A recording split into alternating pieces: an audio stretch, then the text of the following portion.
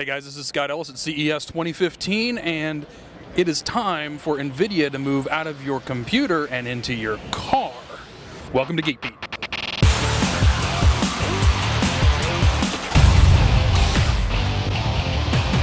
So we're here at the Nvidia booth at CES 2015, and I'm sitting in the 2016 model of the Audi TT, and we are checking out the navigation and control system that is powered by Nvidia inside of the vehicle. So you're used to Nvidia and all the awesome things that they do for video game graphics. Well, now they're taking that technology and they're making it available in automobiles. Right now, they're working with Audi and the entire Audi group, so Audi, Volkswagen, Lamborghini, and a couple of others. This is also becoming available in some Hondas and with some of the different BMWs and Rolls-Royces. So the good news is, if you want an interface like this in your car, you don't necessarily have to go to something super high-end, although some of the high-end cars will have it, but so will some of the other vehicles that are more mid-range, things like a Honda Civic, the Volkswagen Passat, and so on. So let's take a closer look at what we've got going on here. They have basically taken the dashboard and turned it into a cockpit so that it is completely graphical. The car has its own data connection and its own data service.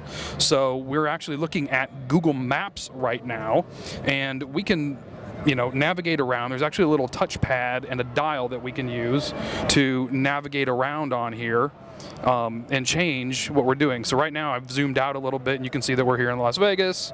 I can zoom back in and I can get all the way down into street view with this, set up my navigation. I can change the look and feel of what controls I'm seeing on the dashboard.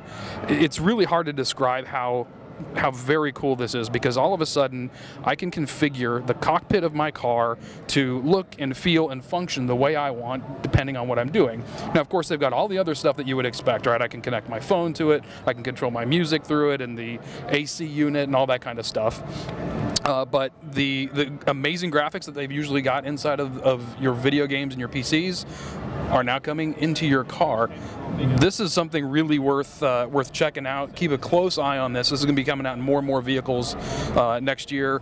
And the different manufacturers will have different names for it, but most of them are powered by Nvidia. So even Tesla has the Nvidia system in it. That giant 17-inch screen that we've seen in the Teslas is also the same Nvidia system. And each of the manufacturers can customize that software and that system. They kind of white label it, if you will, give it their own name, their own look and feel, work with Nvidia to accomplish that. Plug it into your car, and you have a true cockpit experience. I'm not sure if we're going to drive out of here or fly, but let's find out. See you soon.